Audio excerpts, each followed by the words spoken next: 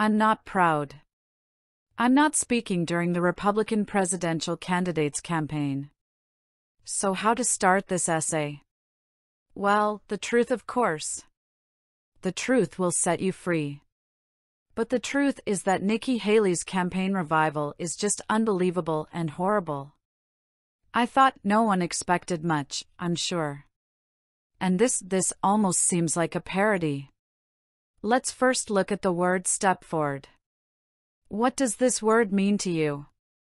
Yes, there is a fairy tale by Ira Levin, the Stepford Wife. I'm not talking about a wife. I know he is a candidate from Stepford. That's good. I feel like I'm watching a rabble-rouser happily reading from a damn teleprompter. With a techie smile looking for a beautiful taste, Haley would have had a great move. But it broke everything to speak. Sodder. Whoever made this horrible video that doesn't say anything about anything related to what he will do as president. He was talking about wearing heels. In Wakeism, what's next?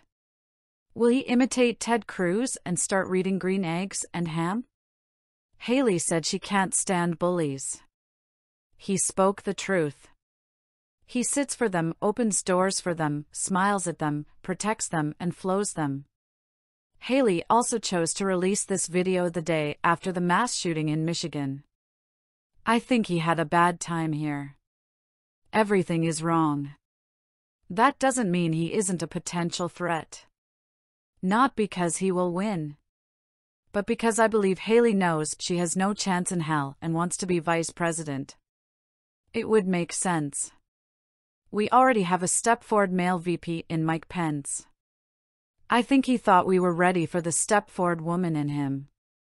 All in all, this migration shows that women are not very close to America in all matters.